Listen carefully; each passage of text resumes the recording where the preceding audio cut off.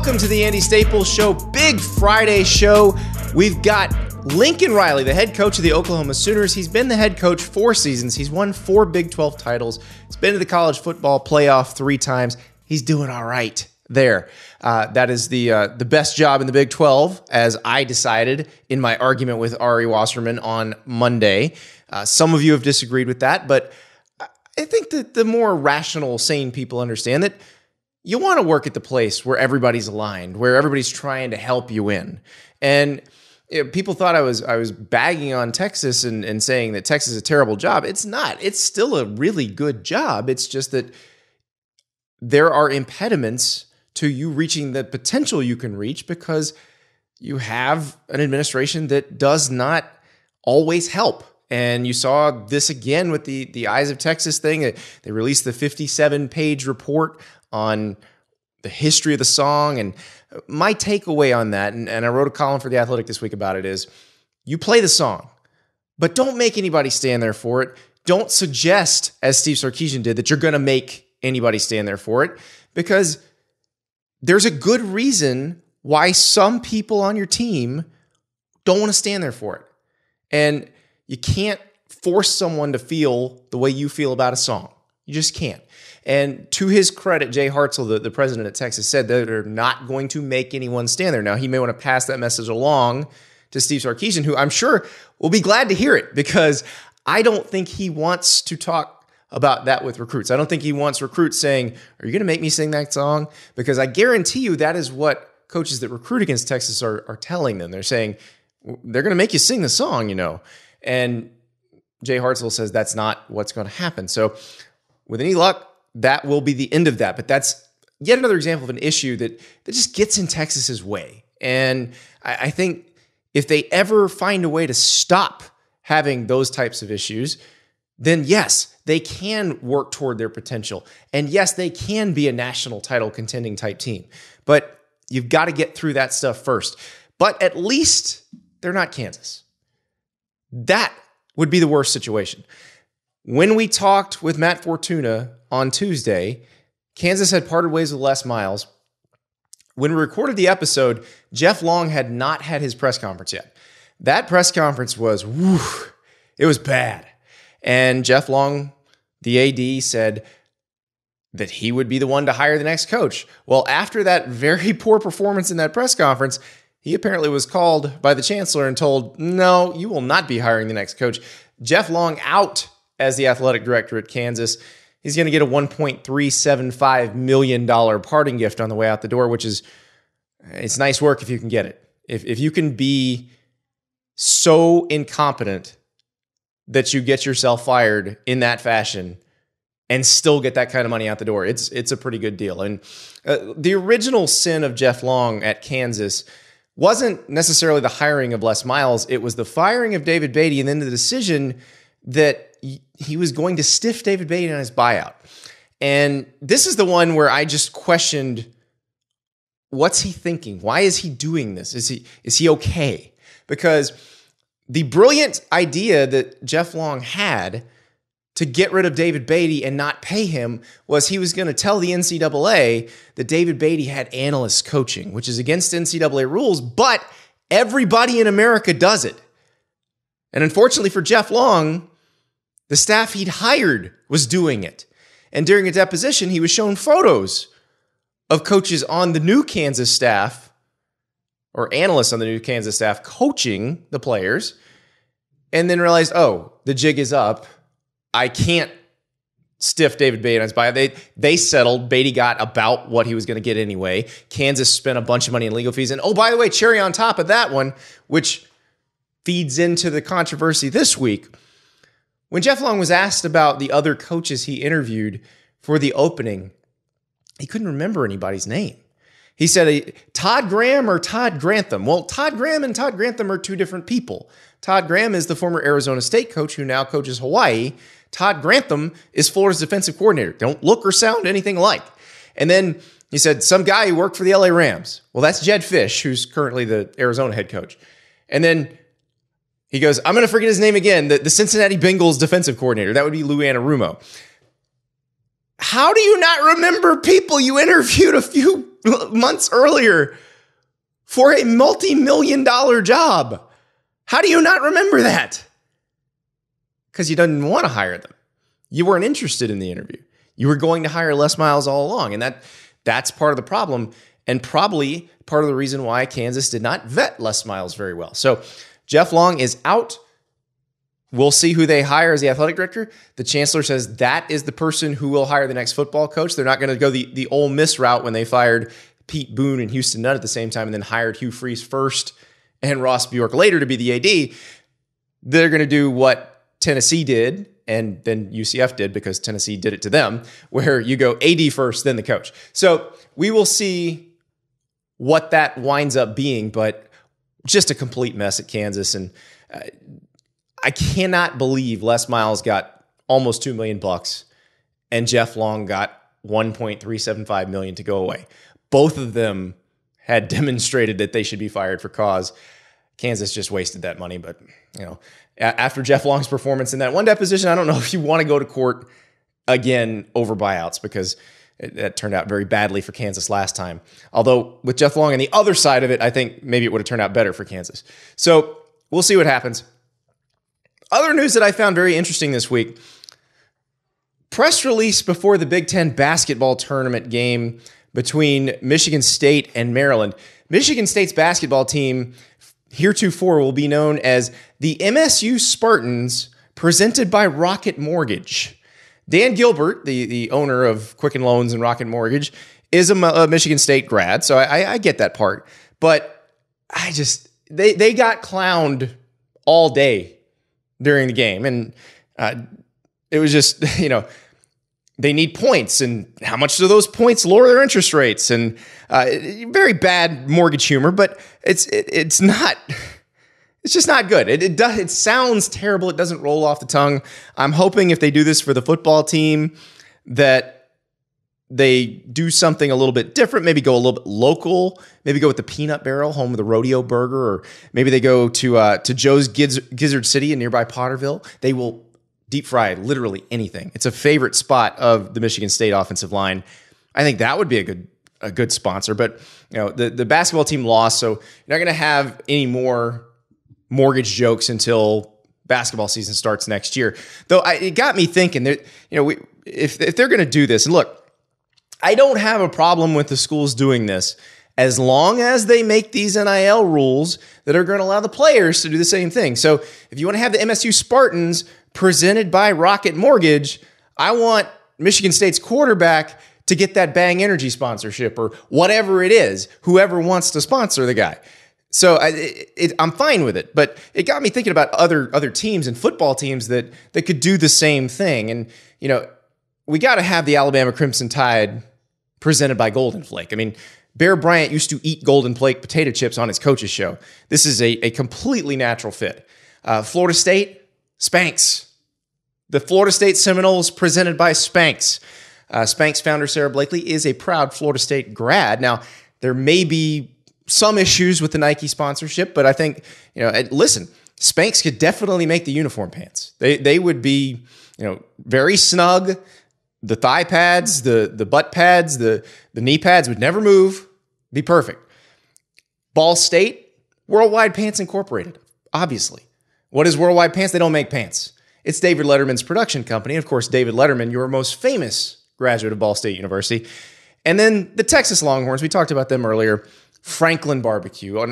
It's not an Austin institution because it hasn't been open long enough to be considered an institution, but it is still the best brisket on earth. And it works very well for the Longhorns because when you get it, when it all clicks, when it's right there in front of you, when you finally get it in your mouth, it's awesome. But you have to wait and wait and wait and wait. It's a perfect sponsor. Speaking of the Longhorns and their rival in the Red River rivalry, the Oklahoma Sooners continue to do very well. Now, this was a year when Oklahoma won the Big 12, did not make the college football playoff. Very interesting recruiting strategy by Oklahoma this year. You've seen different coaches take different tacks in this post-COVID year where you have your super seniors coming back. You're going to have an older team. You also have potential transfers that you can take that have 4 years of eligibility remaining. The Sooners hit the mother lode at Tennessee, taking a few players who were leaving Tennessee. And it looks like those guys probably will be able to contribute immediately to Oklahoma. And then added some really good high school recruits who they had targeted and said, these are our guys. And if we get them, great. And if we don't, we can pull some guys out of the portal. But they got most of what they wanted, and then they went into the portal. It's going to be a really interesting year in Norman. Year 2 as the starter for Spencer Rattler. I think the expectations are at least a Big 12 title, go back to the playoff, and this time, get to the title game. Here's me and Lincoln Riley.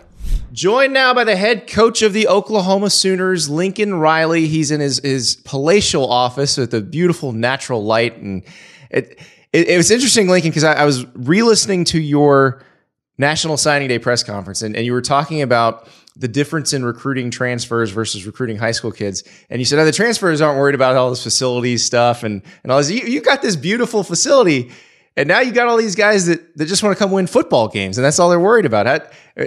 How does that work? Is it really that different with a kid coming out of high school and a guy who's maybe played at another Power 5 school? Oh, it's totally different. And every kid individually is looking, for different things and has different priorities. But no, it's certainly, you can feel that these guys have been through the recruiting process and they understand. They maybe have I think at that point, just a clearer picture of what they're looking for. I think a lot of times high school players, and you understand that they've never been through something like this, but don't even necessarily know what they're looking for and what truly is going to be important. And, if you get a guy that's transferring, he's leaving somewhere for a reason.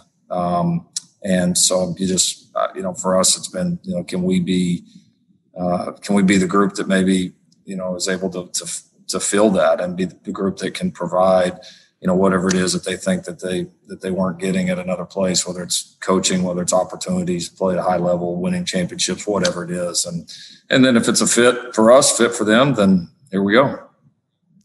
I'm curious because there's some situations that are kind of unique to this year where you can take a transfer who played last year who has 4 years of eligibility left. I think Keyshawn Lawrence who you took from Tennessee is one of those guys.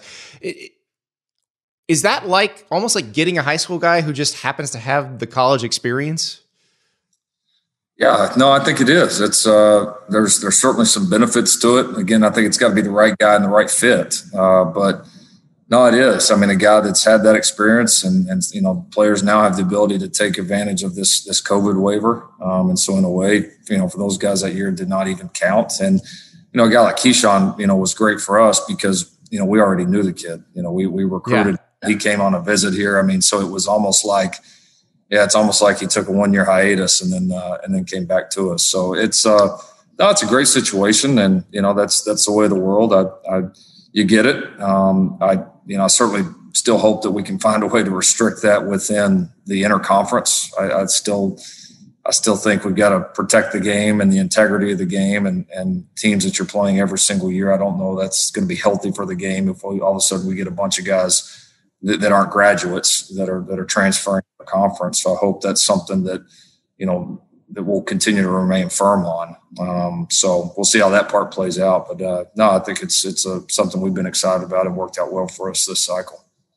Has it changed how you handle your recruiting operation? Do you have people who are assigned to kind of watch other leagues, other players elsewhere who might be somebody that you could be interested in later? Because it's a weird deal. You can't go contact them. They have to be in the portal.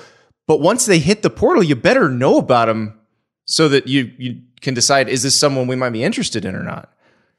We do. We've figured out that was going to be a tool that we were going to be able to use to build our roster. Doesn't mean that we'll necessarily use it every year on a certain number of people. I think every year is different and your needs are different and what's out there is different. But I think, I think it gives us an opportunity to keep tabs on some of the guys that we've recruited, just kind of, loosely follow how their career goes. And then if, they ever decide they want to make a change, again, those are the ones that, have tended to, be the best for us. I mean, you look at Kyler Murray, you look at, Keyshawn and Wanye this year. I mean, those are examples of guys that we recruited and knew and this wasn't just something that a spur of the moment, and just hoping this works. And we don't know their personality. They don't know our personality. So that's we certainly have people that are paying attention to it, and we'll use it as needed.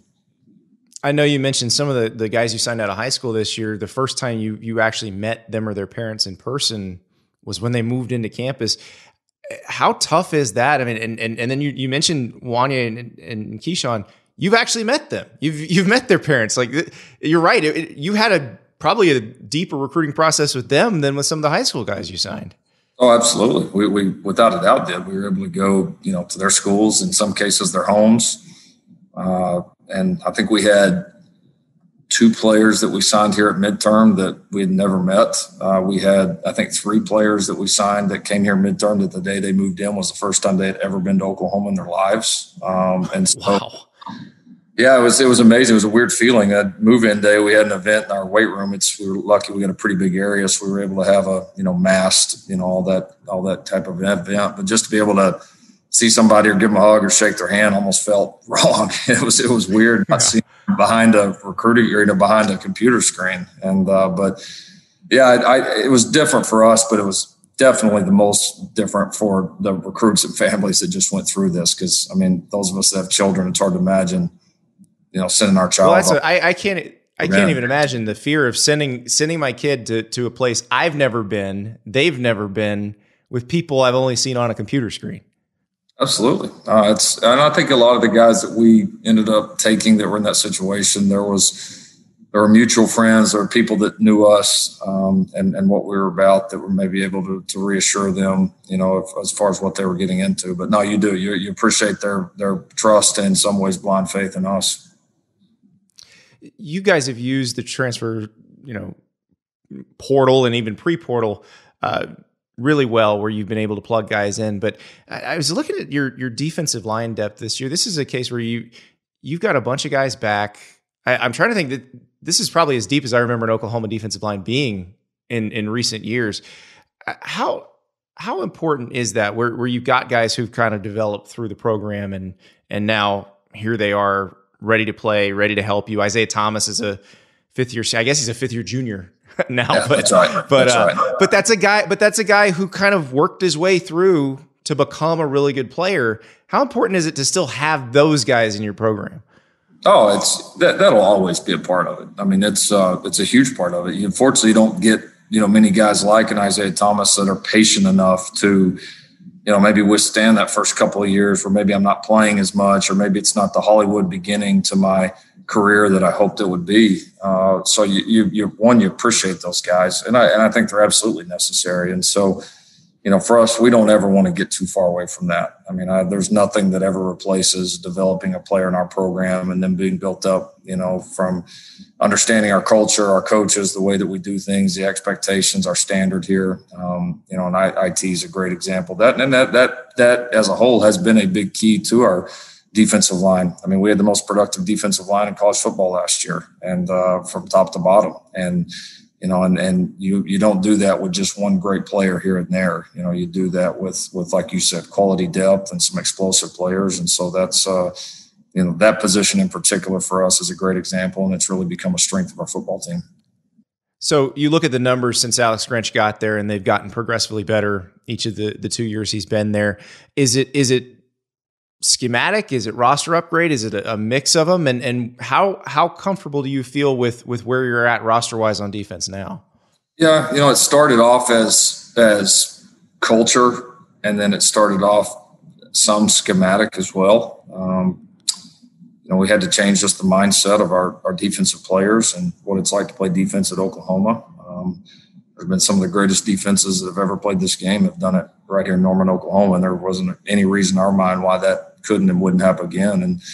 And so, we were able to put together a great defensive staff, had a lot of buy-in from our defensive players, especially our older guys, their year one, had some success. And then with that success comes the opportunity to recruit even better talent and to upgrade your roster. So, our roster defensively looks a lot different than it did 2 years ago. And we're just able, we're not having to go out and promise or sell hype right now. It's not that we're going to do this, some point down the road and it hasn't happened. Like the proof is there, the development of all these positions of production. And now you can walk into any, not walk into anybody's living room right now. You can jump on a Zoom call with exactly country and feel like, you've got a great product to put in front of them. Now, I know your answer is going to be completely different than if I'd asked Bob Stoops this question 20 years ago. But what constitutes successful defense now in 2021? Yeah, I think it's an interesting question. I mean, as the game has changed and offenses have evolved, I think you're seeing, particularly in this league, that I think you got to continue to evolve defensively. I think, I think one, just the ability to control football games. I think stats still tell some of the story. I mean, without a doubt. I mean, there's still some of the top defenses in the country that are holding people down and that are, creating a lot of explosive plays. I think yards per play is still a very, very telling stat on just how dominant that you're playing. And then I think there's the eye test a little bit too, and are you controlling football games? Are you playing dominant?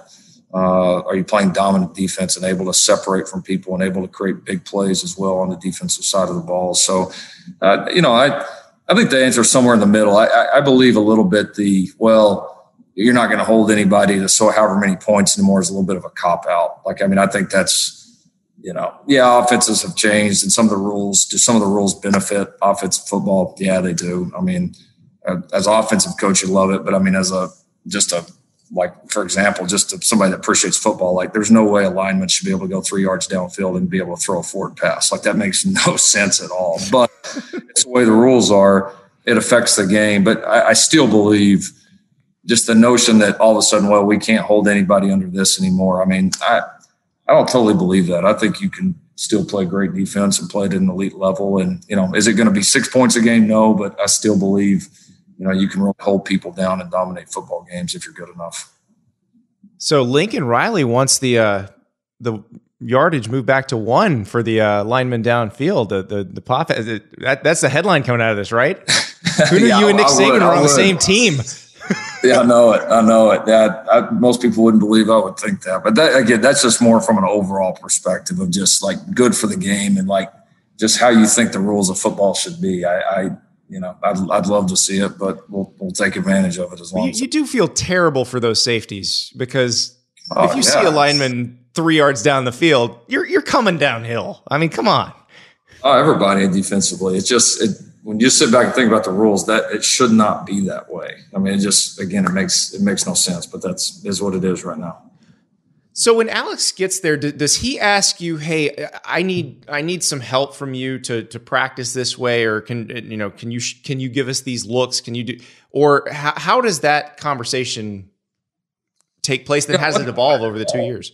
One thing, honestly, that Coach Stoops shared with me, when he left this job and I got this job, was that he always believed that I would have a good feel for what we needed offensively from a practice and preparation standpoint to be successful. And he encouraged me to really give, whoever the defensive coordinator was, a lot of leeway in how we practice and being able to accommodate those guys. And so that was something I shared with him as we visited about the job, was that I was going to give him a lot of input there, was really going to listen to his input and try to, tailor what we do to making us successful defensively. And I feel like we've done that. I think offensively, we've been able to work around anything that we've needed defensively. And 95% of the time we can find something that certainly satisfies both needs. So, but yeah, I give him a ton of input, our defensive staff a ton of input. And, if we ever get one of those where it kind of comes down that defense would rather do this and offense would rather do this, then we do what the defense wants to do.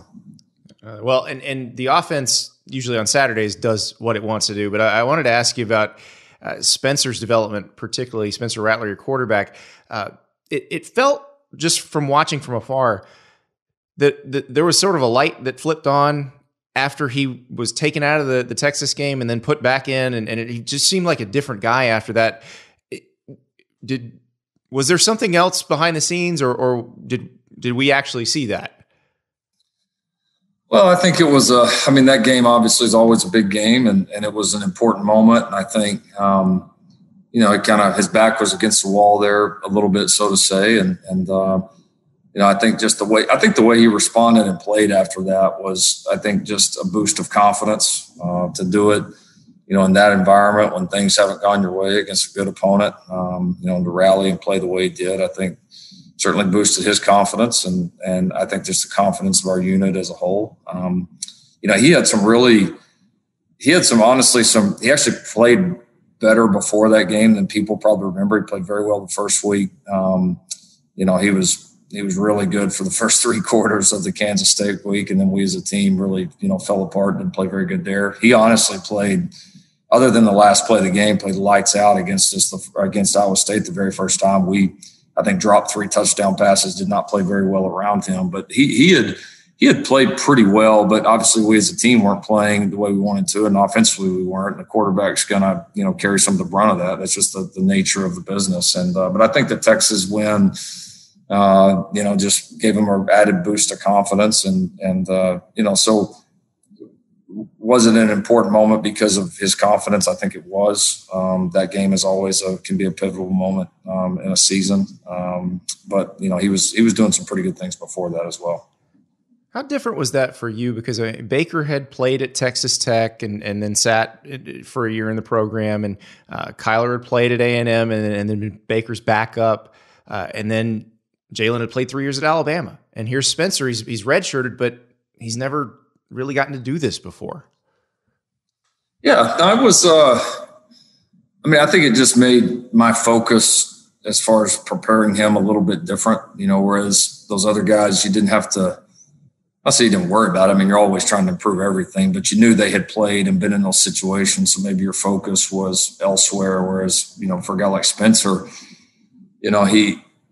I felt pretty good where he was as far as understanding our system and knowing what to do. So we spent a lot of time on game management and talking about, just managing his emotions and the different ebbs and flows of the college game, and tried to prepare him mentally as much as you can. Nothing's like being in the fire, but it just changed the preparation of what we needed to do to get him ready to play. But that was fun, and you knew it felt like here the whole time he was going to play well. That it was inevitable, and he did that. So before I let you go, I've always wanted to ask you this. Let's say one of your assistants brings you my huddle tape, or I'm a QB at your camp. How do I get an offer to play QB for the Oklahoma Sooners? Ooh, you want me to? What are you looking for? You want me to be nice? You want me to be real? Let's pretend I could actually play quarterback. I know I need to lose a little weight, and mobility's an issue. Arm strength's an issue. Decision making is horrible. We got all that. But yes, right. Let's imagine I'm a good high school quarterback. Yeah. And what does a good high school quarterback have to do to make Lincoln Riley go, yep, okay, I'm gonna offer that guy? Honestly, for me, it's kind of two things. I think individually, I think I've got to feel like you're a guy that could help us win a national championship. That is a national championship caliber quarterback, or not individually, just collectively as a group, as a leader. I love guys that have already been successful and have that edge about them, that competitiveness that you feel like they can be that guy. And then I think individually, we're looking for somebody that we think is capable of winning a Heisman Trophy. It's a high standard. It is. You feel like we can equip guys here to accomplish a lot of things. Now, does that mean every guy's going to win it? No. Is a guy winning a Heisman Trophy a goal of ours? No, it's not. But you want guys that, if we do our job and surround them with the pieces we can, if we do our job in developing them and putting them in great situations schematically, that can achieve the very top of what you can in this game, first as a team and second as an individual. So it's high standards, but the good thing is it eliminates a lot of guys pretty quickly and allows you to focus in on the guys you really believe in. Well, I'm going to go throw in the backyard, and I'll be ready when you're allowed to have camps again. I'll hit your camp up and I'll show them. I'll show you. I can do the Heisman thing. So I'm ready for it. Let's do it. All right. Lincoln Riley, thank you so much. You got it, Andy. Thanks for having me.